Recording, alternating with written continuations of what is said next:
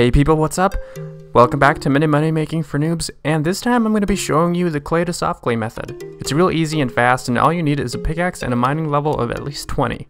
What you're going to do is teleport to Varrock using the Lodestone teleport, and walk west to the mining site by the Heroes Guild.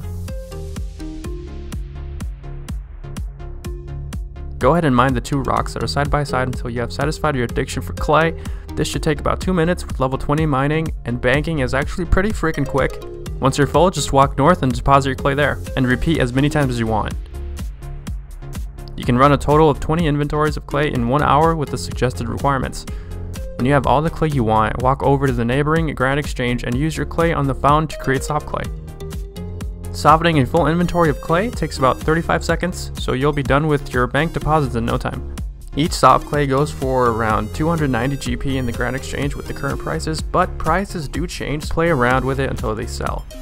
A full inventory of clay goes for 8k, and 20 inventories go for 154k, meaning 154k per hour. This is a real easy way for noobs like me to get some starter cash, so if this method helped you out, be sure to come back and give this video a like. Don't forget to subscribe as well, and as always, I'll see you guys next time. Peace.